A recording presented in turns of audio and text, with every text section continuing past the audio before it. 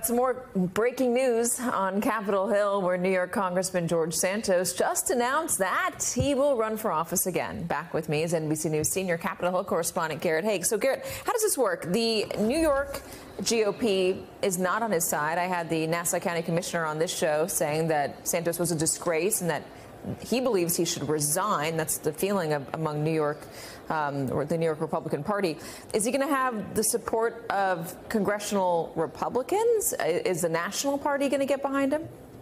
It sure doesn't look that way. I mean, you've heard from members of his own delegation suggesting he should resign or that he should be primaried. I don't think he's going to have the glide path that he had in 2022. And remember, that was part of it. He had already run once before. He got beat pretty badly in 2020. In 2022, nobody was paying particularly close attention to this seat, and he was able to take advantage of that. I think you could argue that George Santos is probably one of the 10 or 15 most well-known congressmen in the country right now, not for great reasons. And so I don't think he's going to have that same path in front of him in the next cycle. Also, by the way, Katie, he has no money.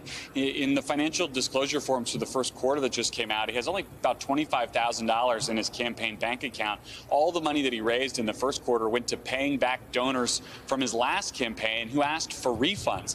That dog don't hunt in the most expensive media market in the country. So George Santos is in for re-election. He almost certainly will not be alone in a Republican primary field, and he will almost certainly, if he survives that, face a Democratic candidate who will be paying much closer attention this cycle.